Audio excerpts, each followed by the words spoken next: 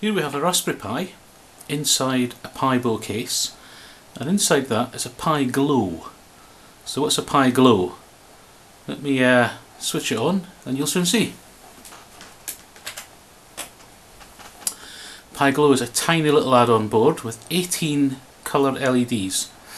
We can control each LED individually, and we can also control the brightness. And as you can see on the board, they're arranged in a little sort of three-legged spiral concentric ring pattern. So what can we do with it? We can turn the LEDs on and off, we can change the brightness, and we can draw patterns with it. Let me just give you a quick example of some of the patterns I've put together. So using the wiringPi library, I've arranged the LEDs into legs and rings. So at the moment I'm lighting up the rings, and as you can see the LEDs in each ring match colour.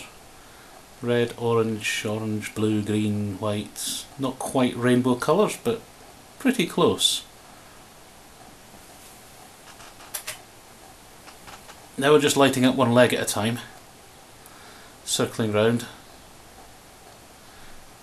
And with these basic functions that we've got inside wiringPi, we can do all sorts of things with it.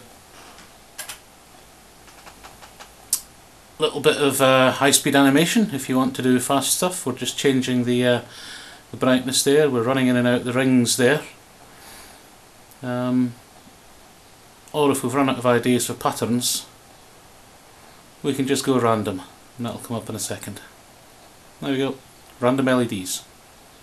So there you are, there's the PiGlow board on a Raspberry Pi inside a PiGlow case from the wonderful people at Pimoroni. Pi Glow.